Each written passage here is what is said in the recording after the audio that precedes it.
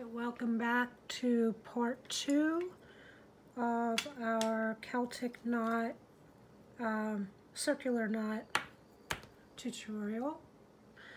Hopefully I didn't overwhelm you too much with part 1. There was, it's a lot of technical kind of stuff going on there. But if you missed that one, please watch that one before you try to do this one, because this will not make sense to you until you get your grid set up. So if you didn't watch part 1, the link will be in the comments or the description, and please click on that and watch that first, because you have to set up the grid first.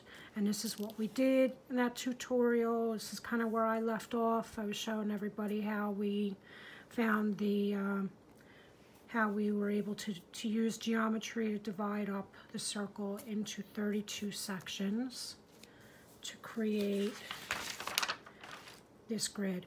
And I went and I redrew it because it was, because I had to put my lines in dark for you. When I started erasing my lines, it was a mess. So I went and redrew it to give you a clean grid to look at.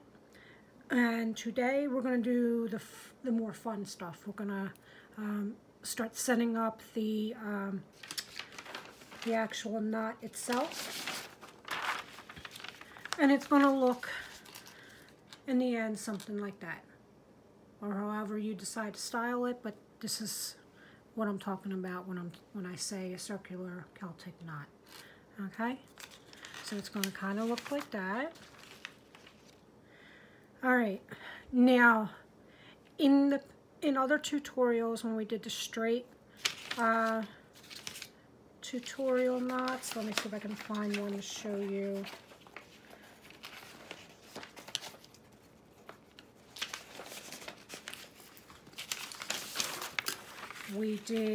We basically drew parallel lines perpendicular to each other to get the overs and unders, and then we drew in the loops around them and all that stuff. Well, we're going to do something a little different this time. So if you were watching those, this is going to be a little different, and maybe this is a different technique that you might like. We're going to draw what's called a spine, and this actually works better if you actually know for sure what, when you have a really good feel for what the final design is going to look like. I'm going to draw a spine, and we are going to start, we'll start here. Doesn't really matter where you start, but we'll start at the top since that's simpler. You're going to draw a loop like that. Okay? And you're going to do that same loop all the way around. It's going to span 2 sections and sort of try to make them look about the same. It doesn't have to be perfect, because these are just guidelines, and don't draw them dark because they're guidelines. They're going to be erased. And all you're doing is just going around the circle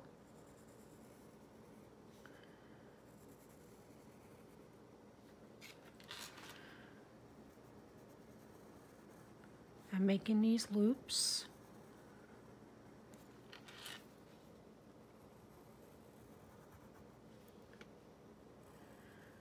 That span 2 sections.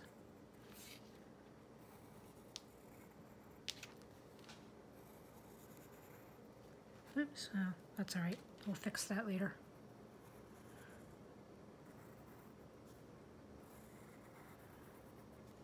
Okay.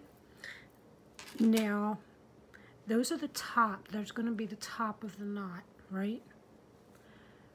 We need the bottom. So these are going to be the spine for the top of the knot. Now we need the bottom of the knot. And if you take a look, it's like a pretzel shape. The bottom loop is not going to be right underneath. It's going to be in between. Okay? So if that makes any sense, here's 2 of the top loops. Your bottom loop is going to be in between like that. So you're almost making a smiley face if you know, maybe a couple eyes and a smiley face, I don't know. Then we're going to do that all the way around.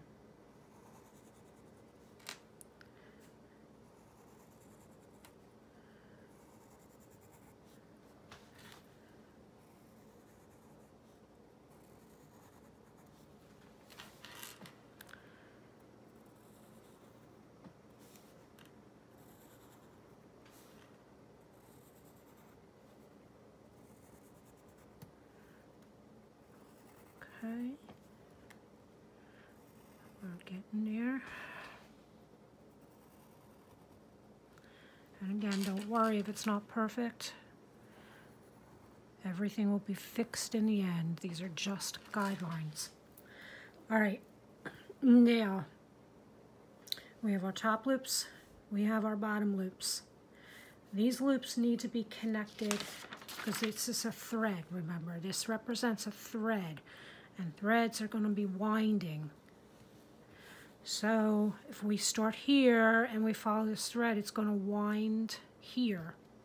So you're going to connect it. Okay? And you can either continue doing it like that,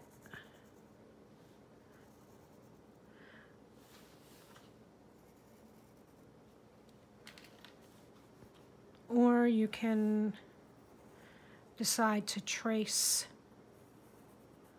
you know, follow one thread if it helps you do it that way instead.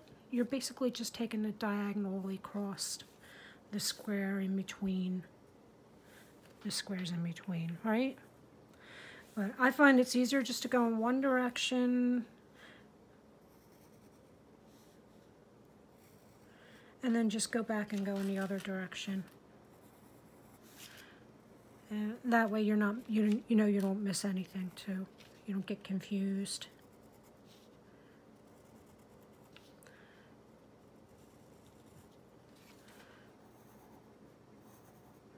But you do you do whatever you think is most comfortable.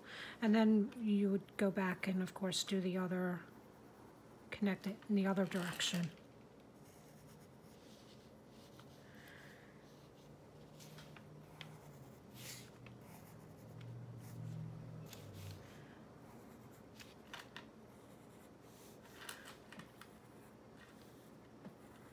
And what you should end up with is like a pretzel shape.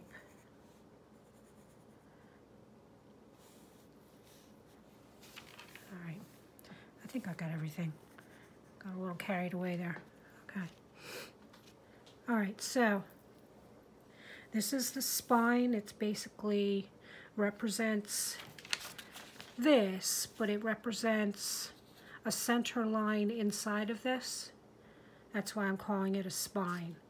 Now what we're going to do next is we're going to draw the lines, the actual lines of the thread. So the line on this side of the spine and the line on this side of the spine. Get it? Parallel lines. Okay? So let's see if we can do that here. We'll start here. And we're not going to worry about intersections right now. We're just going to leave them. You're going to draw the line above it and the line below it. Okay? When you get to the intersections, just don't meet the intersection yet, just leave it.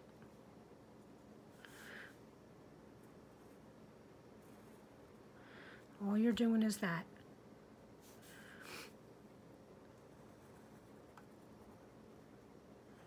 Line above, a line below, and even these lines that you're drawing now don't have to be perfect because they are just the beginning of your design, and you'll go over them again at least once. So you'll have an opportunity to fix any mistakes that you make. Anything that's wonky, you'll be able to fix it. So don't sweat this too much, just have fun with it.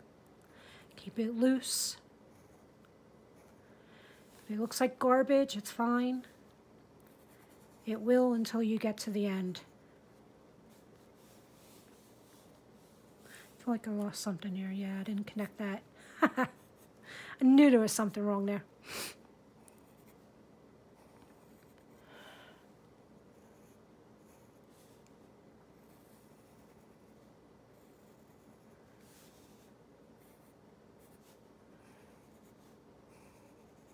So you're basically just doing this all the way around, and we will take care of these intersections once we get all the way around and get everything, all the lines drawn. And you know, don't get too sloppy with this, but try and keep your lines roughly the same. But don't overthink it, but don't get too sloppy with it either. Find a nice balance.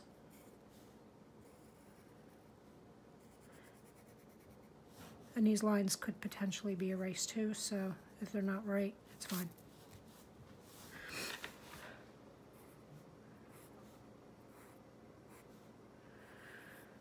That wasn't a very good line, was it? You're still in the building phase, in other words. That's what I'm saying with this one. This is still the building phase.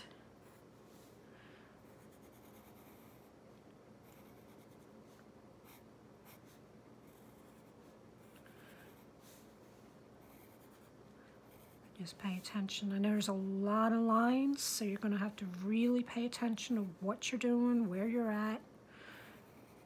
This is good for meditation because you have to focus.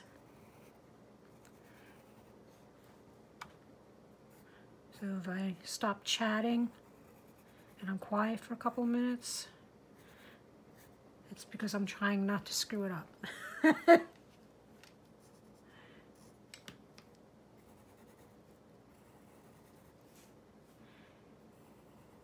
You really got to keep your eye on it. Like I said, most of these lines are guidelines. They will be erased.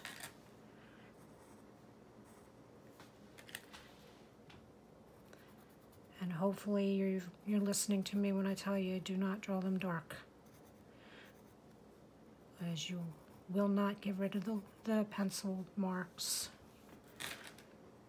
And you'll have to retrace your design, unless that's your intention. If that's your intention, then go as dark as you like.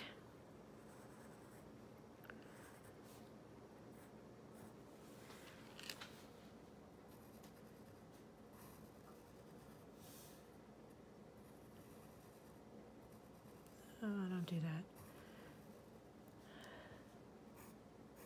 that. Okay, I think we're right back where we started. Yes, we are. All right. We are back where we started. Now we have our outline. We don't need the spine anymore. We're going to go in and erase the spine.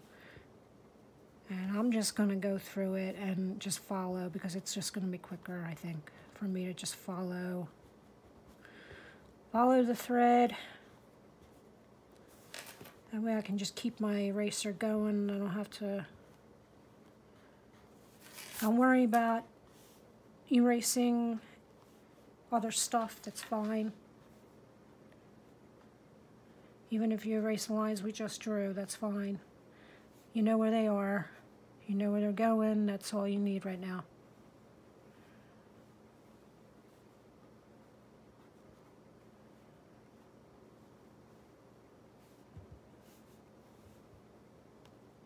I love these click erasers for this particular reason, because I can go in and do a small space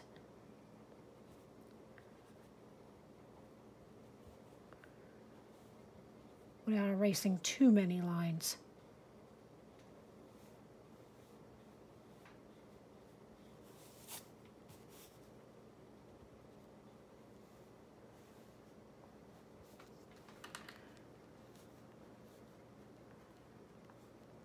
You can erase this any way you want. If you want to just do sections, that's fine.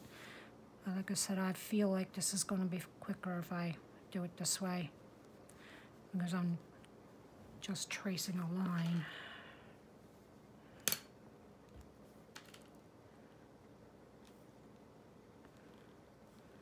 And I know where I'm going, so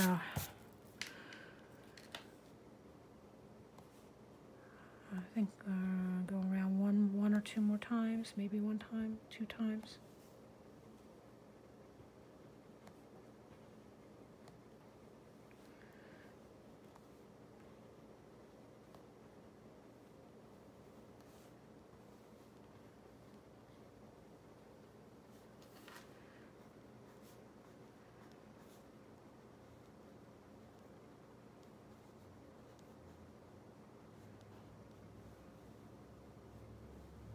I feel like this is the reason why I did this way instead of the way that I had shown you before with the doing the overs and unders first and then working the knot around that. I feel like with these round knots that this is a much easier way to construct them. It just feels so much easier to me and less confusing, and the knot feels like it ends up looking a lot nicer. All right, so what we have, I'm going to go in now this time and get a slightly darker. I was working with 2H. I think I'll try an HB just because I want to go in slightly darker now. All right, so what I want to do now is I want to go in and we're going to start putting in the permanent, semi-permanent lines with the overs and unders. So that's your first loop. All right, it's arbitrary. I just picked a place to start. I needed a loop that was crossing through an intersection, and it's going to go over just because that's where I started. This thread that goes this way is going to go under, but we'll deal with that later. All I'm going to do with this one is just follow it here.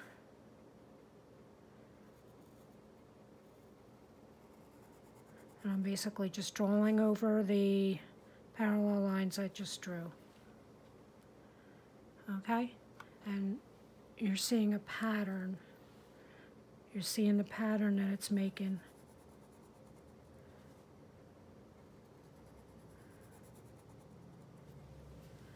Okay?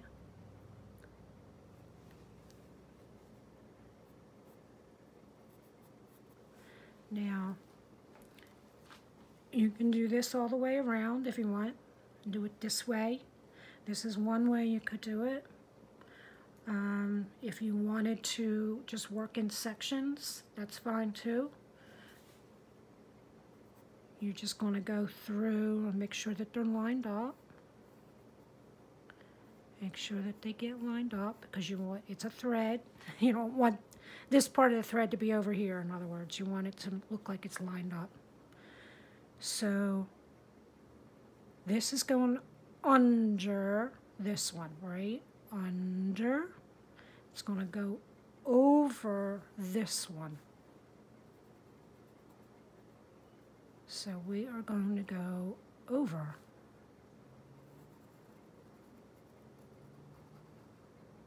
Right? This one went over. It's going this way. Make sure they're lined up.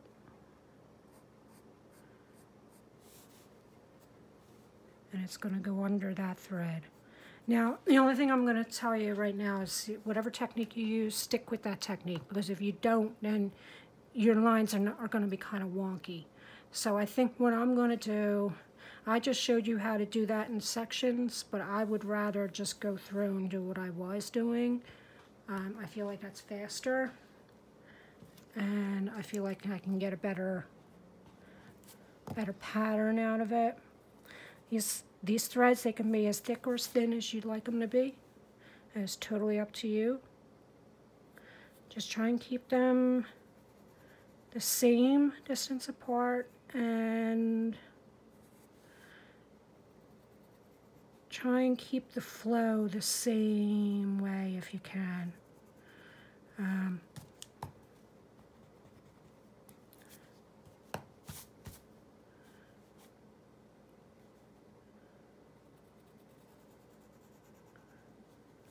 Oops, that's not going to work. That has to go up.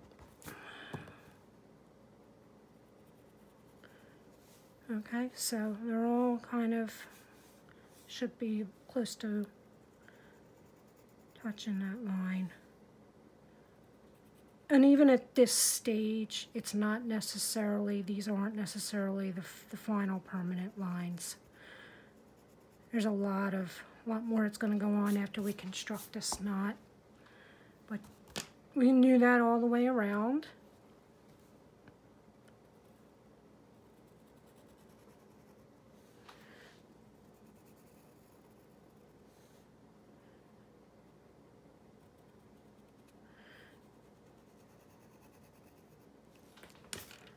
I'm not particularly liking that. I don't know what happened there.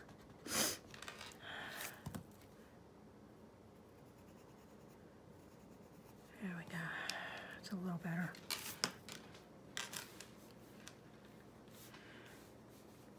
Alright, let me go up here. Let me go back up here. I may have to turn the page around so I can get it the way that I want it.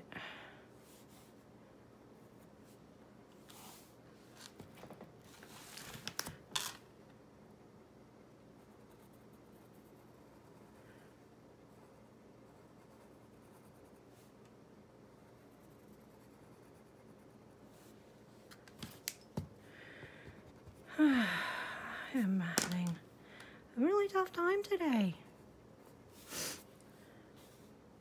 It'll look good when it's done though.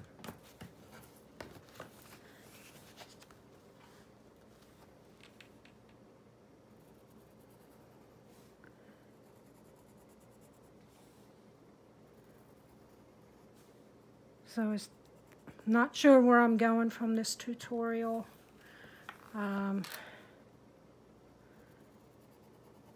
Not sure if I'm going to do the same thing with this one that I did with the other tutorials, where I break it up into maybe different types. Maybe I'll put some breaks in here and experiment with that. I do want to do some corner knot tutorials. I'll show you how to do some corner knots.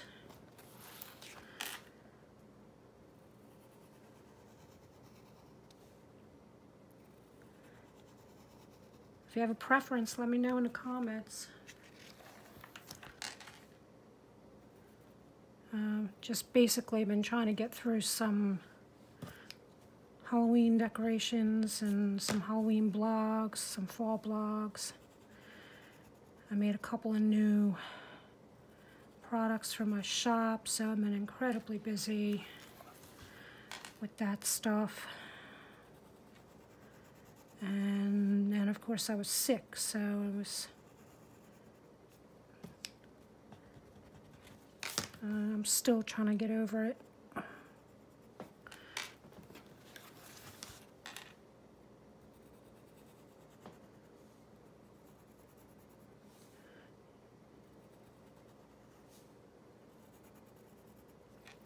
All right, one more loop.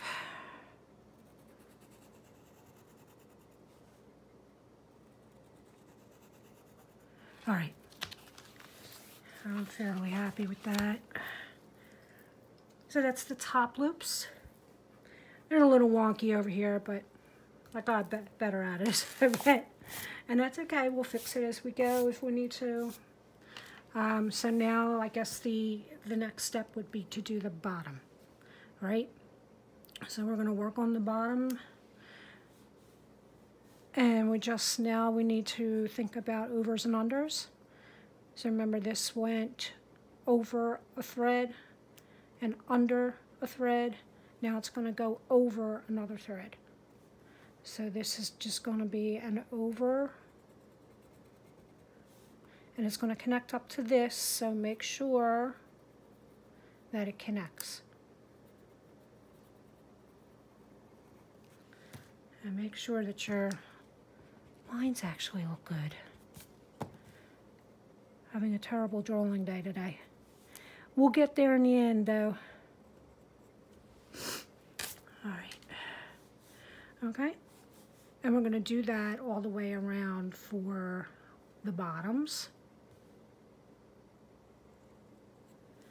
This went under. Remember, we got to remember to match them up.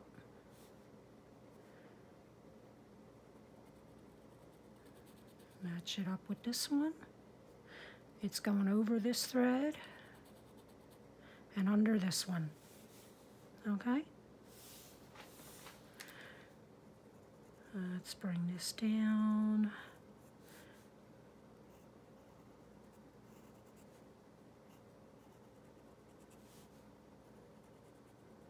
We're going, went under this one, now we're going over this one and under this one.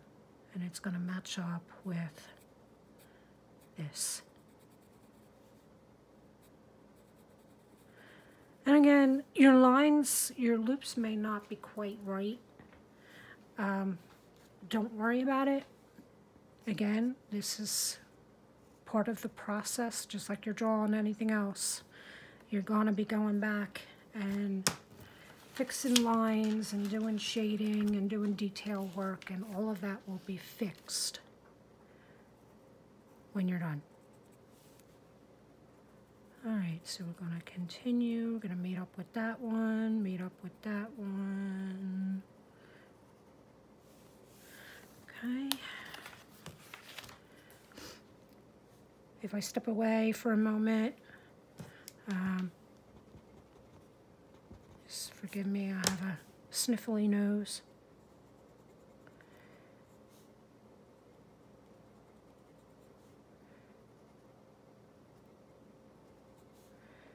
All right, we're going to keep on going.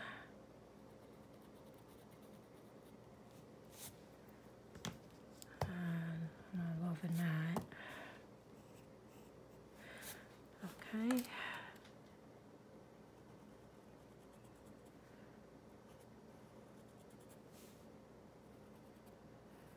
And let me know in the comments what you think is easier. Whether you think it would have been easier to do the intersections first.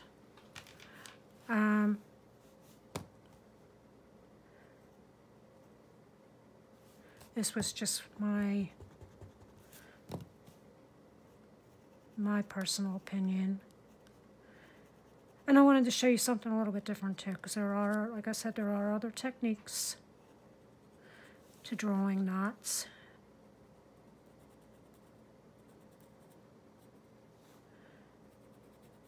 And unless you're doing digital work, you don't have to worry too much about it being absolutely perfect. In fact, part of the charm of these knots is that they're not perfect, and that's fine. That's totally fine. You see the artist's hand in it.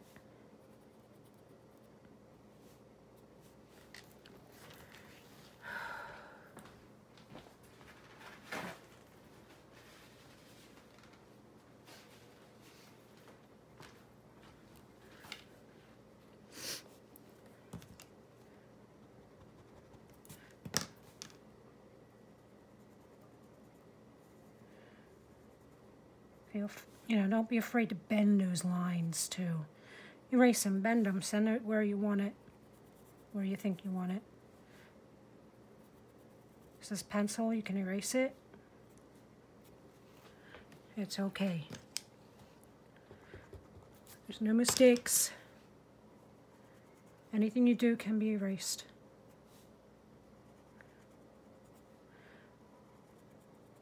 I know there are people out there who think, oh, you should be able to just draw the line and not have to erase anything. You know what? They make erasers for a reason. Because artists need them. And sometimes you have a bad day, and today's a bad day for me, apparently. I'm not entirely happy with my lines today, but that's okay.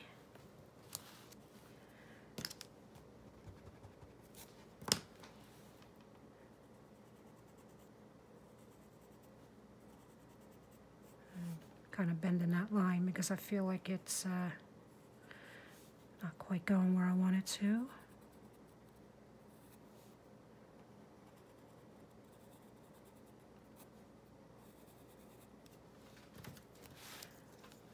All right.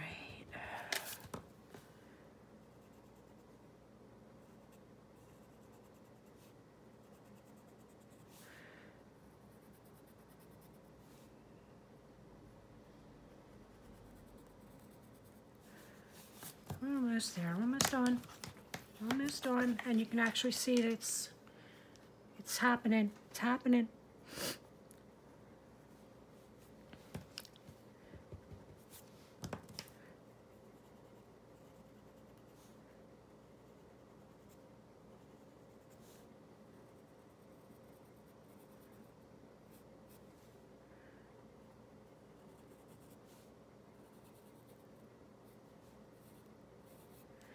Oy.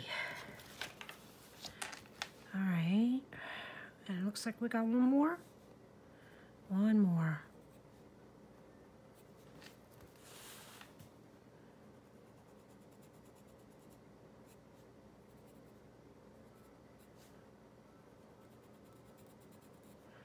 All right. Let's turn this back up this way.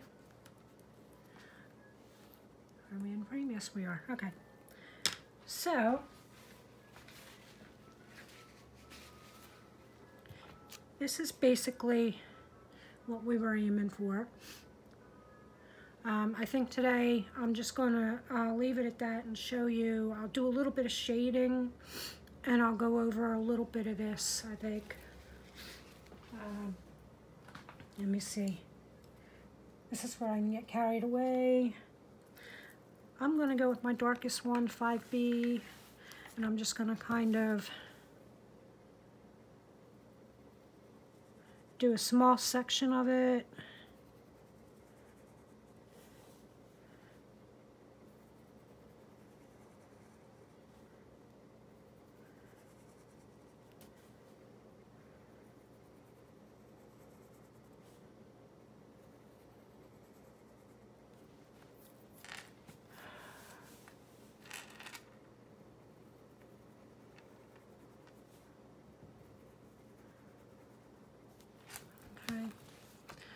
And let's do the bottoms.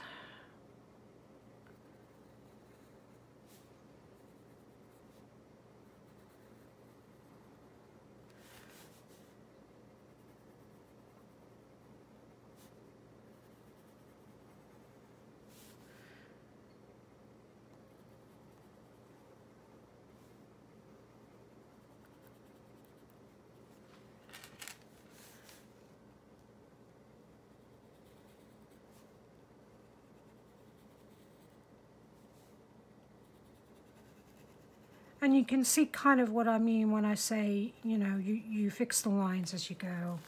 The further along in the drawing process you get, the more you fix the lines to make them what you want them to look like. Everything else will be erased at some point. So I'm going to do a little bit of shading, but I'm going to use, I'm using maybe an HB for shading. And the shading just gives it a little bit of depth. It's just like what we've done before.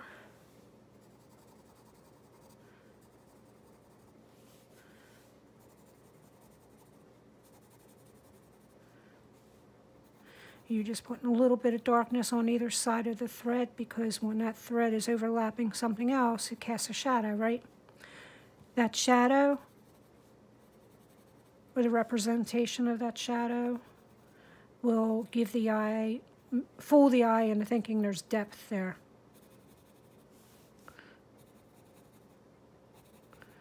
And you can get really obnoxious with it and detailed, and there's a lot of different shading techniques you can use. I'm going to go in with a blendy stump and just sort of pull some of this out, maybe do a little shading this way.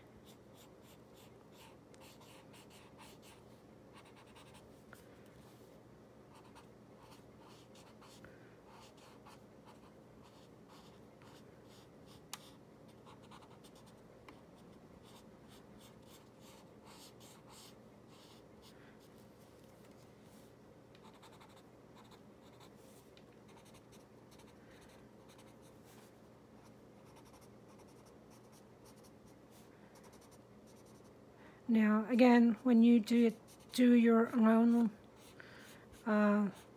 threads. You can make them really thin, or you can make them really thick. It all depends on how you want it to look. Don't be afraid to experiment. It is only pencil, you can erase. And the more you do this, the more you practice, the better you'll get at it.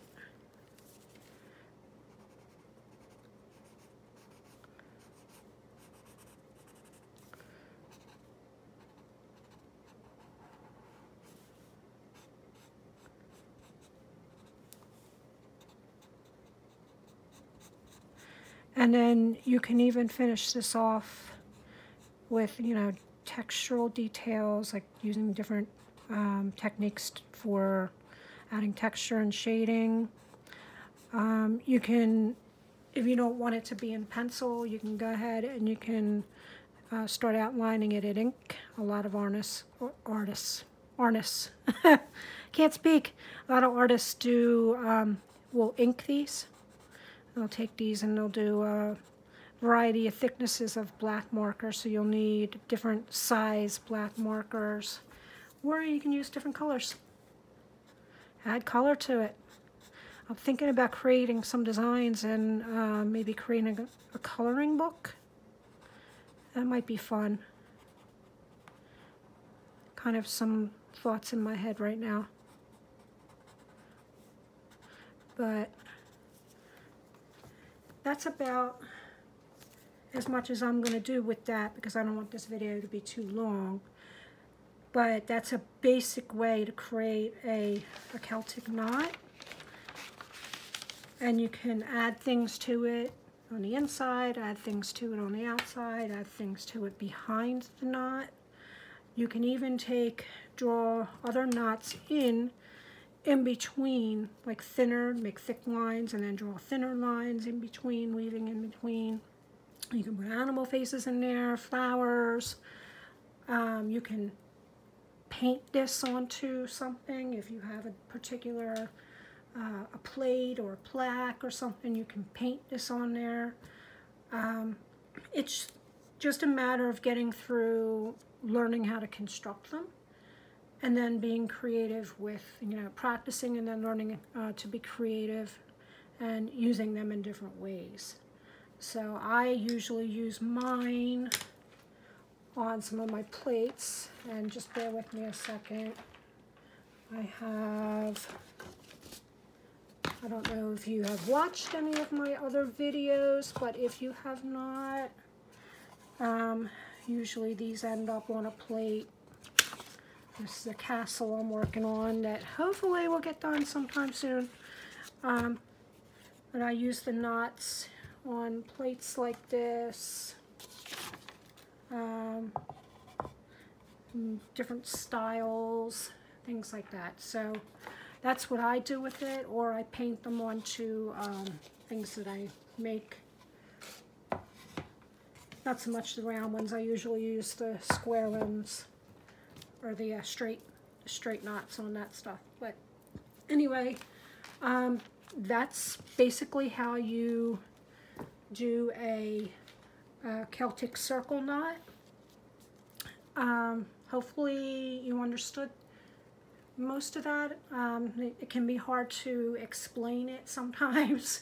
I hope I broke it down well enough for you to understand, you know, how to do it, what I did. There are 2 other videos besides this one that you need to watch, that hopefully you watched first, because if you didn't, then this might be a little more difficult for you.